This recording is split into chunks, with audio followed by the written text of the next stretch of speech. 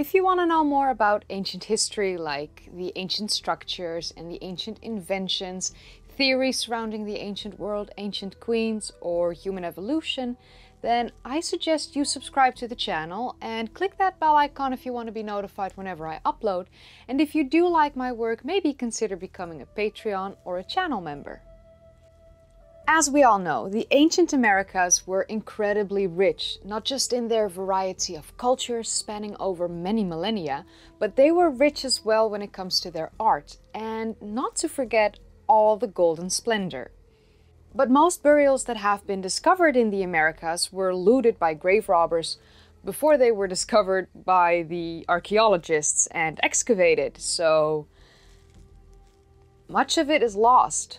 However, the burials near Sipan house the richest burial ever discovered in the entirety of the Americas, the burial of the Lord of Sipán, or in Spanish, El Señor de Sipán. My name is Kaylee, and in collaboration with the Ancient Americas channel here on YouTube, I'm going to tell you everything about the Moche burials that were discovered in Sipan. If you want to know more about the Moche culture from ancient Peru, I highly suggest checking out the video on the Ancient Americas channel. I'll put a card in the upper right corner for you, and there's a link in the description down below as well as in the pinned comments. So approximately 1,000 years before the Incas became the rulers of the Peruvian lands, there was the Moche culture, and this culture left behind some of the most incredible riches in gold and art and structures, including the richest burials in the Americas. So first, let's take a quick look at the location of the burials. They were discovered in Huaca Rajada, which is located close to the coast near the town of Sipan in the Lambayeque Valley in northern Peru. So the Huaca Rajada is a monument that consists of two small adobe pyramids and a low platform. One of these pyramids and the platform were built by the Moche culture around 300 CE. The other pyramid, however, was built by a different culture later on around 700 CE. Huacas seem to have been very important by the South American cultures, including the Moche culture. Huaca is the term for an ancient sacred site. This could have been a natural location, like, for instance, a rock, or created monuments by the ancient people. And sometimes they would create a monument near such a naturally occurring rock. You know. Some Huacas had monuments where priests would hold ceremonies and rituals, like for instance the ceremony of the sun at Cusco. Many Huacas were created in the form of mud bricks, and they usually were between 30 and 40 meters in height. They were created as early as 3000 BCE and kept being created by the cultures living in the Peruvian lands up until the Spanish arrived in 1532 CE. We know that a lot of Huacas were looted by the Spanish, and this did not only occur during the conquest of the Inca lands, but this continued to occur long after the lands were conquered as well. The Spaniards melted down the gold they retrieved from looting the Huacas, and they were really quite diligent in their ransacking of these sacred sites. Thankfully, however, not all Huacas were looted, although this wasn't a known fact, because up until the 1980s we weren't even aware of a Huaca that was nearly untouched. This all changed in 1987, when looters started to dig at Huaca Rajada, and they discovered several golden objects, but they got into a disagreement, and this eventually led to the discovery being reported to the local police. The police then went to the site, raided it, and recovered a number of items, and the local chief of police then contacted Dr. Walter Alva. Dr. Walter Alva, for those who don't know, is a Peruvian archaeologist who specializes in the studying and excavating of the ancient Moche culture and their sites, who used to live in the northern Peruvian lands, as the video made by Ancient Americas will tell you. So yeah, go watch that video. You could come back later, or you can watch this one and then watch that one. Just watch both. Dr. Walter Alva arrived at the station shortly after he was tipped, as time seemed to be of the essence, and the police presented him with a pure gold face with turquoise eyes wrapped in paper, 2 giant peanuts made of gold, and a golden cat with teeth made of shell with the expression of an angry snarl. Never before were items like these discovered during excavations in Peru, and all these items came from the same one location, the Huacarajada near Sipan. But as you can imagine, word spread fast about a discovery as unique as this one, so by the next morning, when Dr. Alva traveled to the site with a team of researchers and a group of policemen, it was already filled with locals who were digging for treasure with their shovels. So yeah, stop digging. Dr. Walter Alva and his team of researchers started their excavations officially on April 1st, 1987, and he and his team discovered the royal tomb of the Lord of Sipán later in 1987. The first thing the team did when they started their excavations was look at the looter's hole and see what else could be found there. The looters had targeted a section on the low platform between the 2 pyramids, and as Dr. Alva and his team were clearing out the rubble that they left behind, they immediately discovered multiple Moche culture objects. As you can imagine, it's unclear how much the looters took from the site, and this will most likely remain unknown until the end of time. But there does seem to be an unknown quantity of items in the possession of an Italian private collector who's based in Lima, in Peru. The researchers kept digging, and adjacent to the looter's hole they discovered an immense cache of 1,137 ceramic Moche pots. This was their first major discovery during this excavation. But it only got better. As they kept digging down, they stumbled upon the skeletal remains of a seated man, and this struck Dr. Alva as quite odd, as Moche culture burials are usually placed lying down on their backs. But what was even more strange was the fact that not only this person had been left in a sitting position, his feet were removed as well. It seems really quite strange to remove the feet of the person you are burying, but there seemed to have been a good reason why the people burying him had done this. Underneath the body of this seated man, the team discovered a tomb, and this tomb was still sealed shut, which indicated that it had never been touched, and the samples taken from inside were radiocarbon dated to approximately 250 CE. Dr. Alva believed that the feet of the seated man were most likely cut off to ensure that he would never be able to leave his post guarding the tomb and its contents. In the center of the tomb lay a wooden coffin, which is the very first of its kind to have been discovered in America, and in this wooden sarcophagus they discovered the skeletal remains of a man adorned in full royal regalia.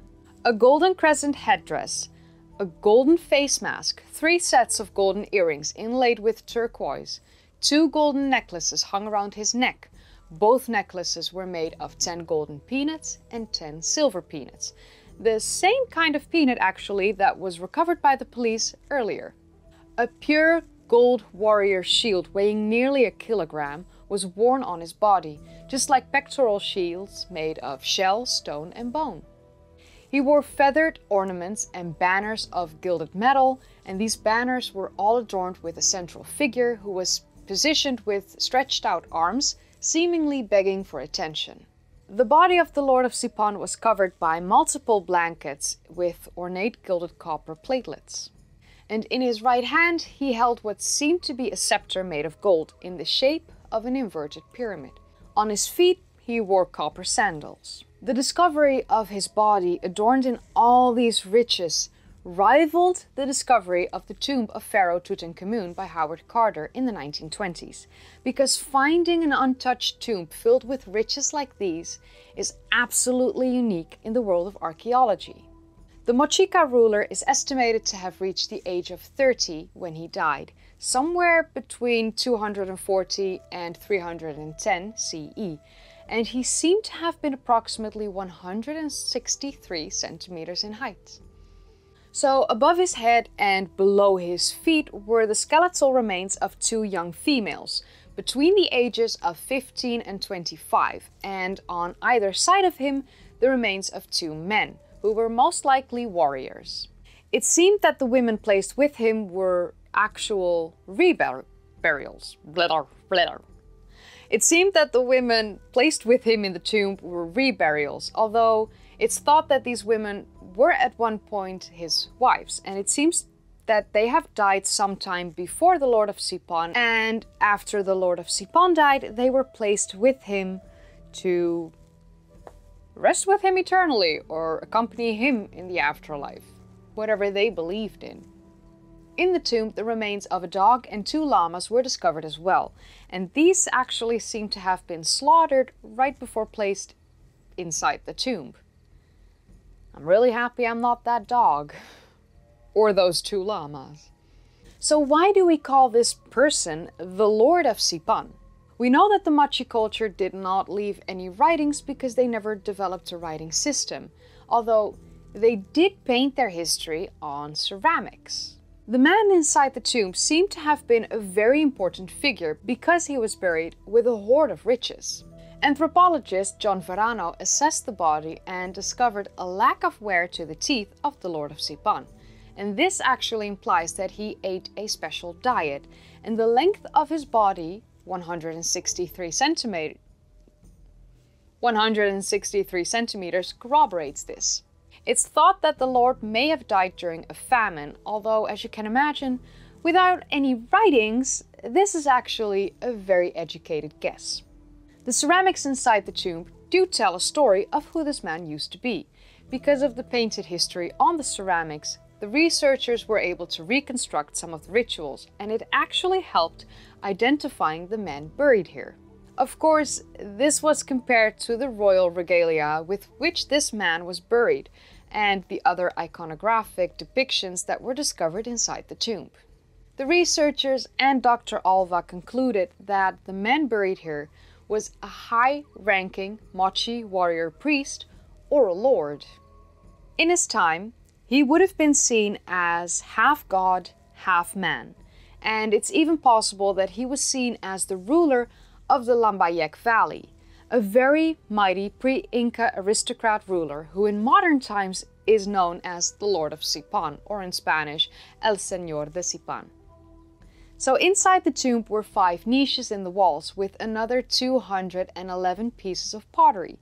It's believed that some of these would have contained food and drink offerings.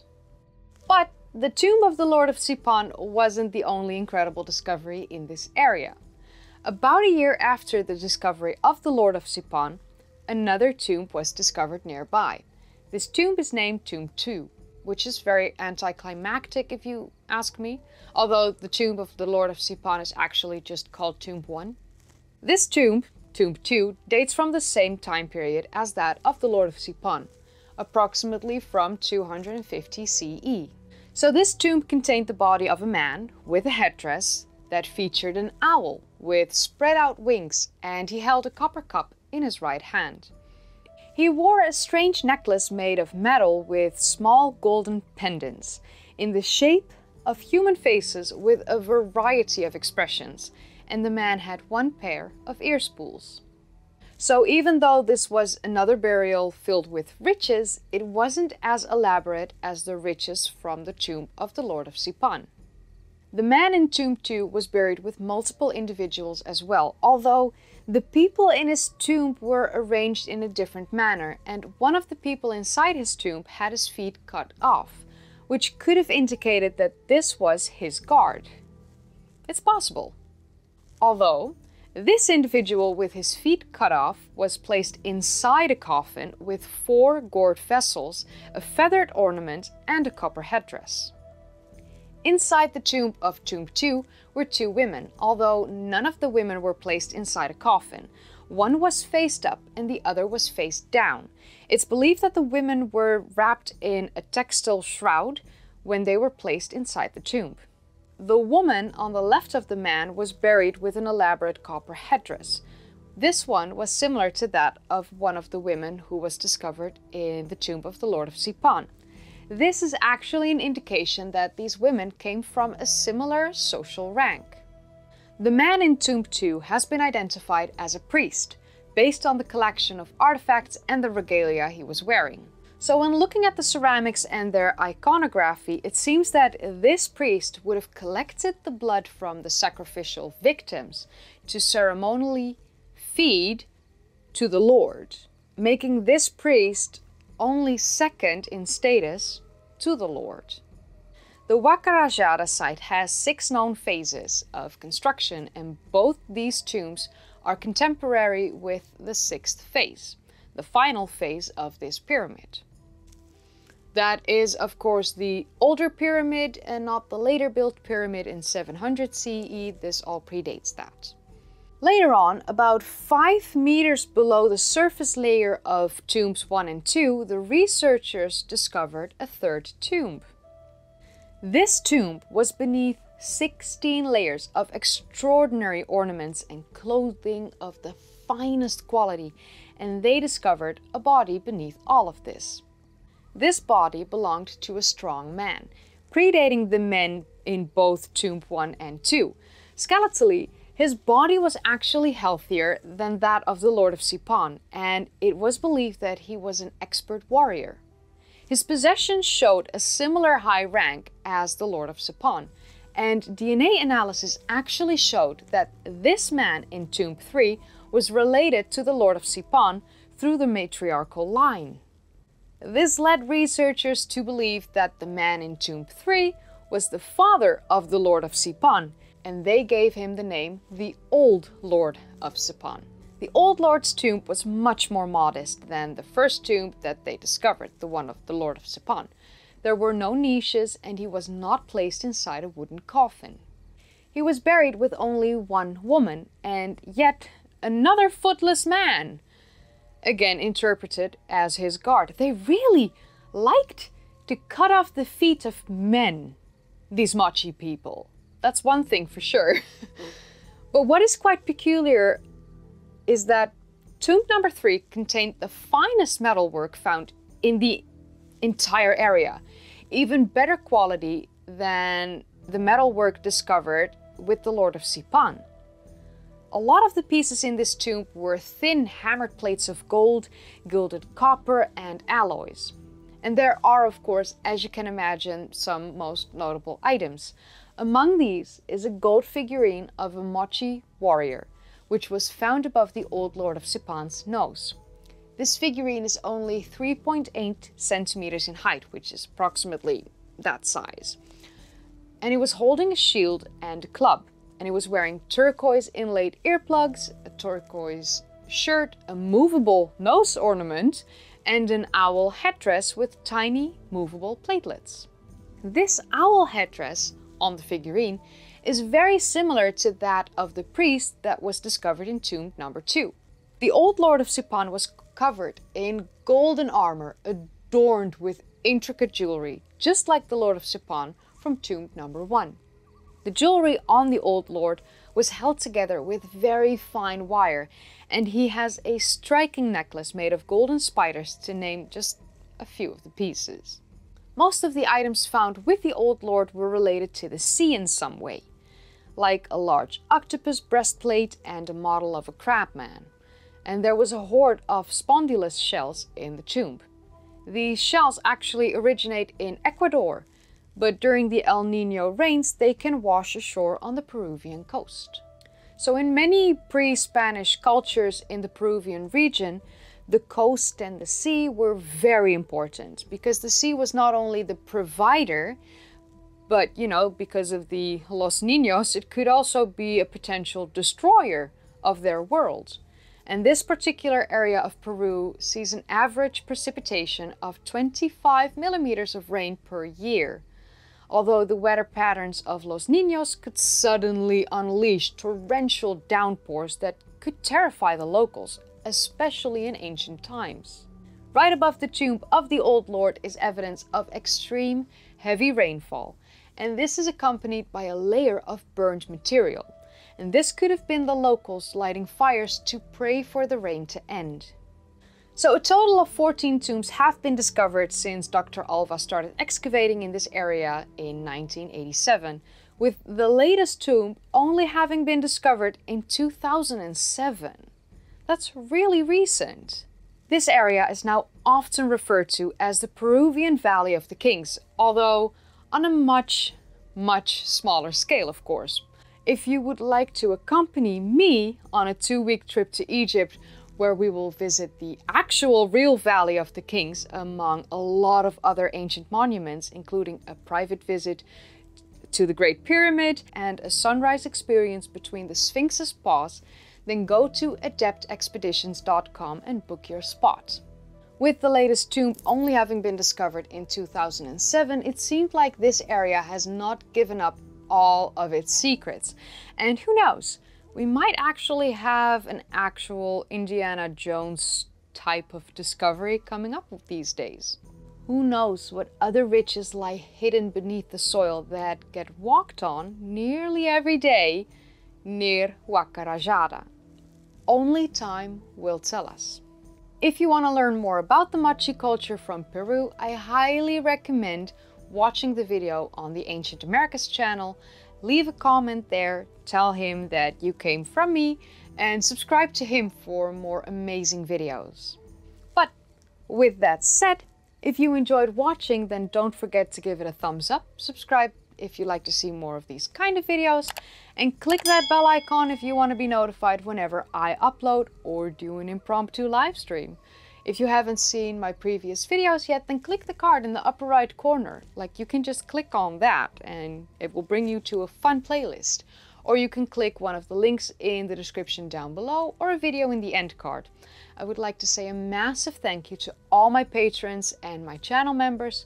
Your support to me is unwavering and I'm forever grateful. And yeah, this was the Lord of Sipán, the burial, the excavation, and the things they found.